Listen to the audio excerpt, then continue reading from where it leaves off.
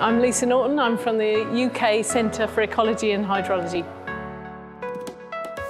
I'm working on sustainable grazing systems. Grassland is our most common habitat in the UK, and there are farmers who've realised that they need to do something differently because current systems are not sustainable.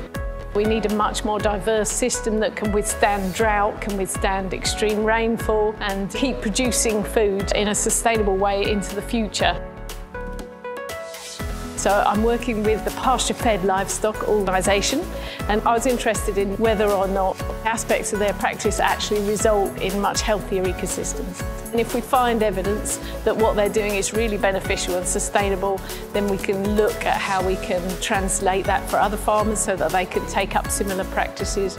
So actually home-growing cattle on grassland systems that are rich and diverse may well be a very good answer to some of the issues that we have around intensive cattle management.